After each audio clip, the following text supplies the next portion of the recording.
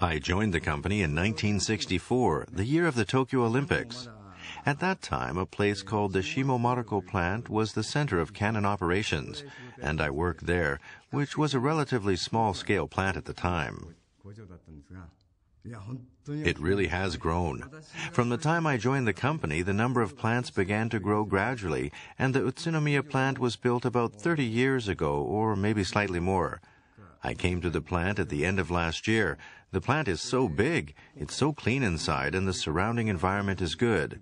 It really feels good to work here.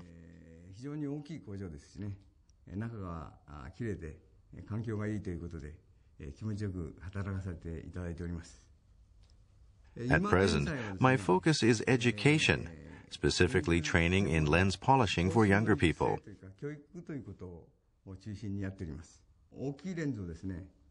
For polishing large lenses, using conventional methods requires a high level of expertise. We have been able to successfully make, with high precision, tools for shaping lenses, so that more people are able to polish lenses without needing a lot of technical experience. I think that this is the driving factor behind having more people being able to use lenses, and I really think that it's a wonderful thing.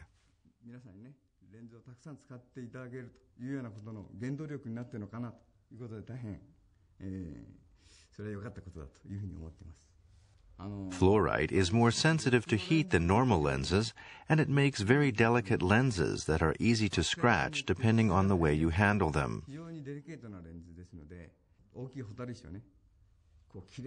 It is particularly difficult to polish fluorite and gain a clean finish, and when you are able to do it well, it is a source of great happiness.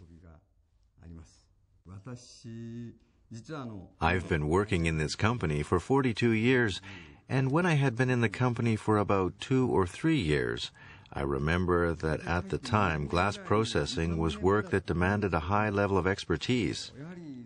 I really wanted to enable people to know the theory behind it and carry out their work with a thorough understanding of the principles.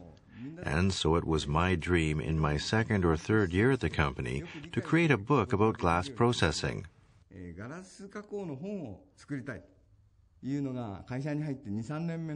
Now some 40 years have passed, and I still haven't completely realized this dream.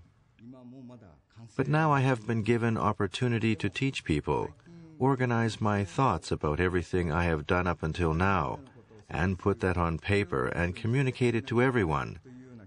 So perhaps very soon the dream I have had since entering the company will be realized. And I want to try hard now to make a book about glass processing and finish it.